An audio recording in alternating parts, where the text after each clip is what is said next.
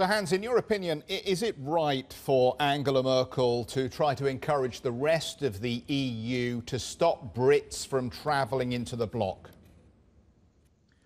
Well, I wouldn't go to specific national issues. Let's tell me like this. I understand that the people are tired. What needs to be done is three things. I call it VIP approach, the V from variants. We need to beef up the genomic sequencing.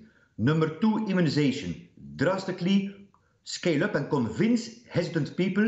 And third, the people, to work with the people on the protective behaviors. The key issue, if we talk about football or any other mass event, is that the local authorities need to have the capacity to detect and manage outbreaks quickly. For example, Finland, there were buses to St. Petersburg with Finnish supporters, slept there a night, came back. 1 out of 10 was detected positive, but the Finnish health system was able to pick that one up. So if a host city does not have that capacity, it's very tricky to organize such a mass event. Should countries step up their own monitoring of variants at this point? I find it almost inconceivable to believe that there isn't already another variant beyond the Delta variant that is beginning to emerge here. But unfortunately, the UK seems to find itself in the unenviable position at the moment of having the best monitoring and detection. And as a consequence, every time a new variant is found in the UK, it has consequences for UK travellers. Should everybody else be pulling their weight?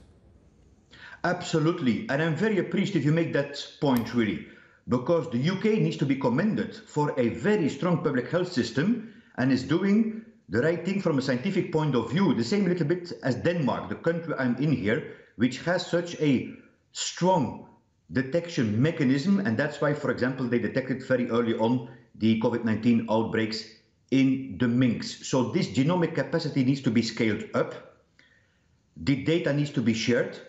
But let us not forget that those Delta variants are only a very small minority of the thousands of variants we have detected since the very beginning. But coming back to your question, there is already the Delta Plus variant. So we are not out of the woods yet. And let me ask you, just on, in terms of your understanding, I have seen reports that the head of the European Centres for Disease Control believes that one dose of vaccine is not good enough to protect you from the Delta variant or the Delta Plus variant. Does that accord with the information you're receiving? And does that mean for any in our audience who are watching who may only have had one vaccination so far that they need to be extra careful? Absolutely. This is terribly important. There is some what we call breakthrough from the Delta variant after one dose, then the efficacy increase again after 2 doses. So everyone to do basically what I did 2 days ago. Whenever I'm called for the turn, for the second dose, go there and get yourself vaccinated to protect yourself, but also to protect the others.